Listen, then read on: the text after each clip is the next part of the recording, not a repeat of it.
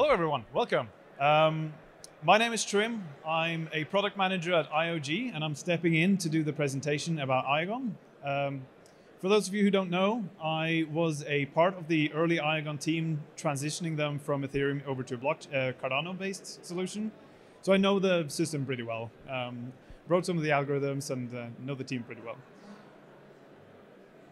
So I'm most excited about the sort of tail end of this presentation, so I'm gonna go a little bit quickly through the first ones because I really want to talk about the use cases and sort of how this thing can be actually put into the real world and the next steps ahead.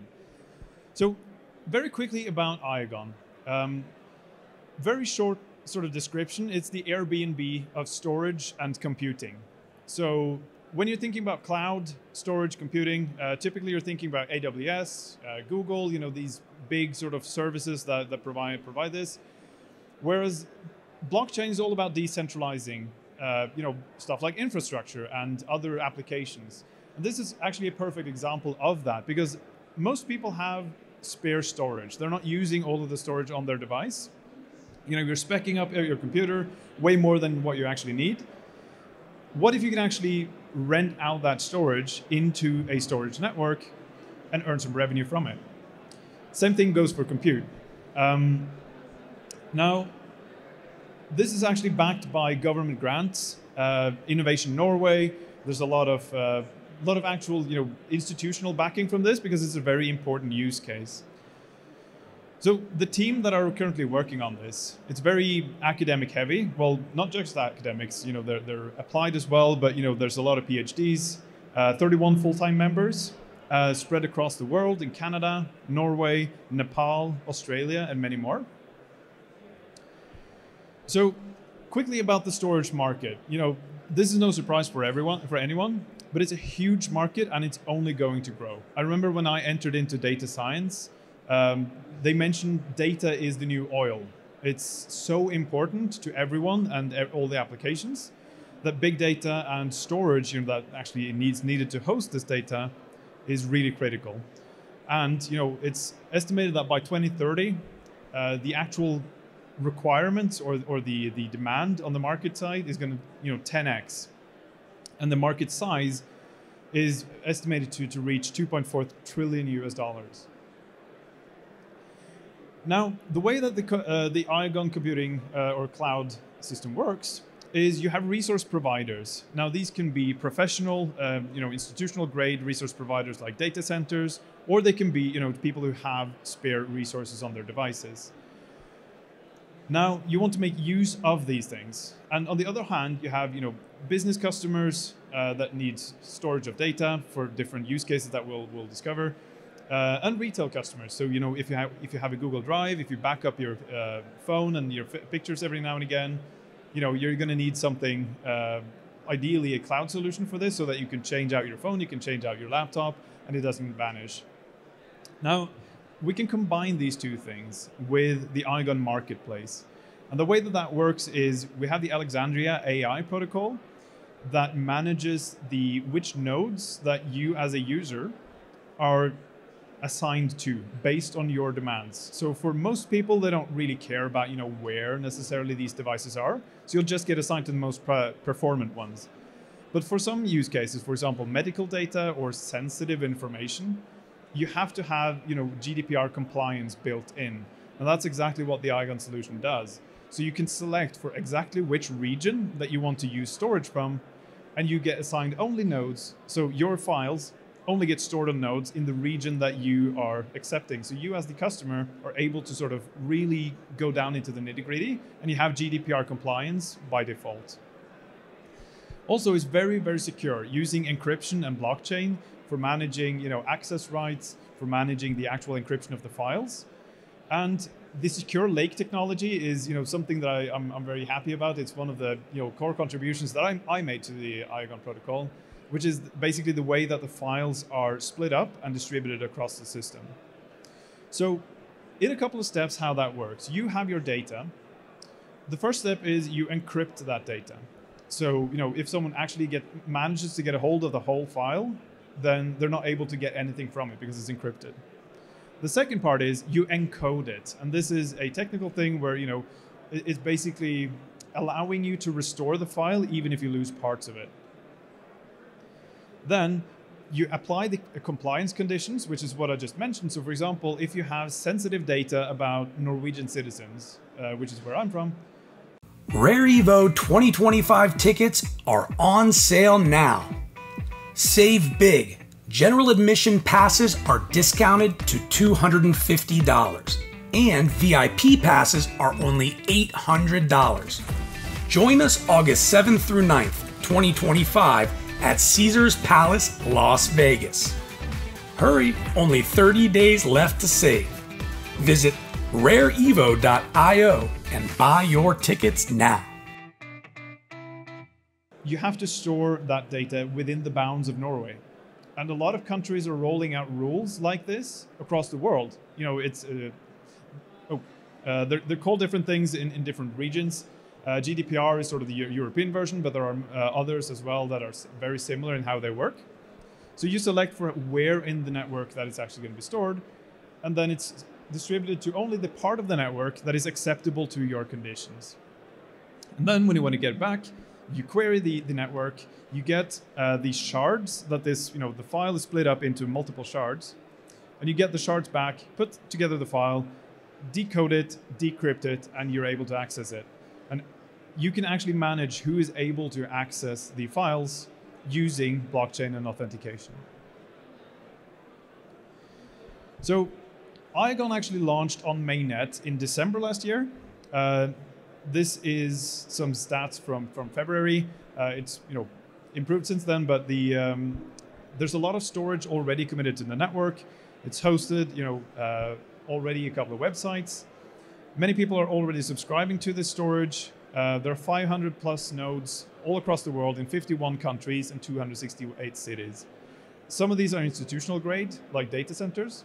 A lot of them are just regular people that have extra storage and they want to contribute to this decentralized physical infrastructure network. So it's one of the benefits of a solution like Iagon is that you can actually transform idle capacity, which is you're not using all of the storage on your on your device. You're not using your computer at all times of the day. So why not rent out that spare capacity and earn revenue from it?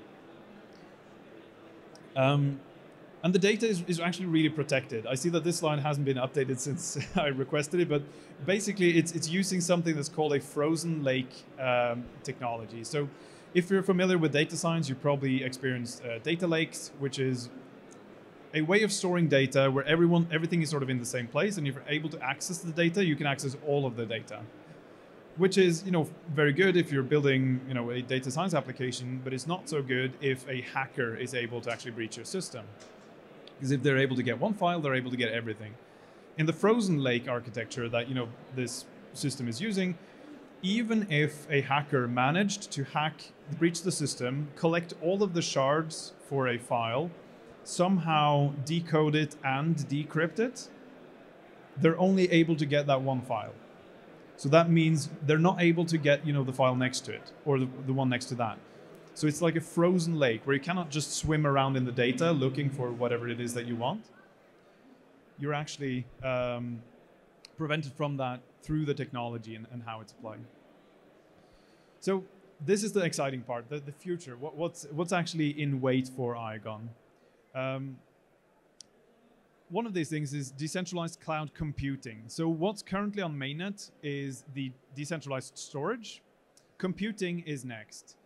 And computing is, from what I was told, sorry, I'm not a part of the team, core team anymore, so I don't follow the day-to-day development, but the compute has launched to their beta at the moment. So you can actually test this out. And they had a hackathon not too long ago where you were able to actually use the compute part to make an application.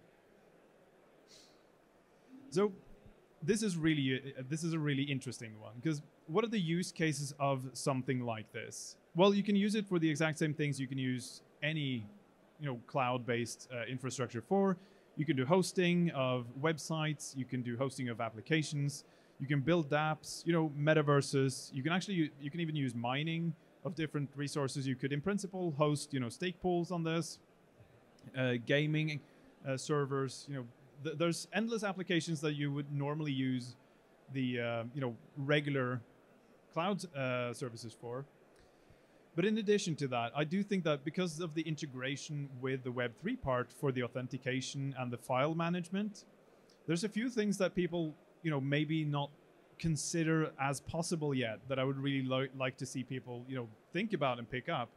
One of those is because of the payment of the storage is handled on chain, essentially you could have a DAO, a decentralized autonomous organization, pay for its own front end. So imagine you have a DApp, you have a DEX or a DeFi protocol or an NFT project or whatever it happens to be. You can actually take the treasury funds of that project and pay for the hosting of the infrastructure so that as long as the project is actually generating a revenue into the treasury, it's able to sustain itself. And you're no longer reliant on a centralized actor that has, access to the servers and is able to pull down the front end on demand, or if they, happen to get subpoenaed. So you can have self-hosting dApps, which is something that I think is really interesting. In addition to that, we have IPFS for NFTs, but one of the problems with IPFS is it's static storage. So once you put a file into the IPFS network, it's indexed by the hash of the data, so you cannot change even a pixel of that data without having to reissue the whole thing. With Iagon, you can, in principle, update the data. And you can still use the same reference and access control elements from the Web3 elements from the blockchain parts. So you can, in principle, make, dynamic NFTs that are much bigger or do much more complex things. So you could set up a service like a miner or a stake pool or something like this, which is then tokenize the access to this thing, and then you can sell that token. So you can imagine the type of applications that you could, in principle, see with this. So that's one of the things that I'm really excited about. People starting to pick this thing up, looking at what can we actually use this thing for that is unique to this approach, and then deploying applications. One of these applications is Click. Now, I wasn't really sure what this thing was. I just saw a couple of tweets and I was like, okay, well, sounds a little bit over the top, I guess, with, another connecting network QR scanning thing. But when I saw this thing in action, I was like, okay, this is actually pretty cool. So what this thing is, you upload all of your contact info, like what you would have on a business card. It's stored on the Iagon storage network, and you get a QR code. Okay, so far so simple.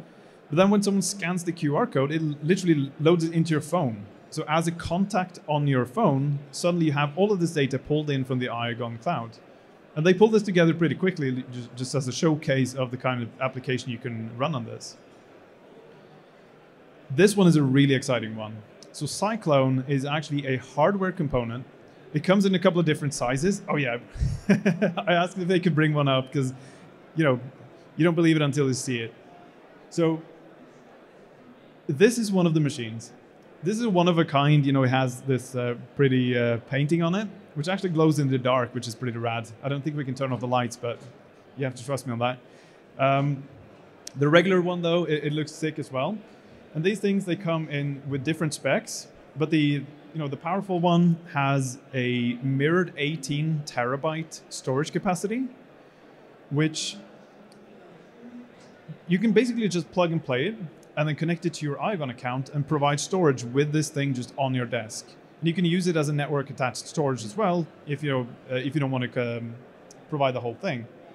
Now, 18 terabytes of storage, that is quite an amount. And with the way that Iagon works, where you have to stake IOG tokens for the actual resources you provide to the network, you may not have enough tokens to actually do that. Thank you, by the way. And there is a solution for that. Basically, what you can do is you can purchase the device, you can set it up, and whatever Iagon tokens you have, you can commit maybe 1 terabyte or whatever you want. For the rest of it, you can actually announce that and have other people be able to stake to your node for a revenue share model. So you have the hardware, other people have the tokens, they stake to your node, and combined, you split the revenue from that node. And you can, just leave it on. It's, I I don't know. I think it looks kind of cool. It's a talking piece. You know, you can have it on your desk at work. And yeah, it looks pretty good. I'm really cool. It's one of these things where the network is there, the protocol is there, but when you have it in your hand, it becomes much more real, even though, you know, it's literally the same thing going on underneath the hood. So yeah, I encourage people to, you know, if you have any ideas for applications, feel free to contact the team. They have a Telegram group. You can explore the ecosystem at app.iagon.com. And yeah, I think that's about it. Thank you.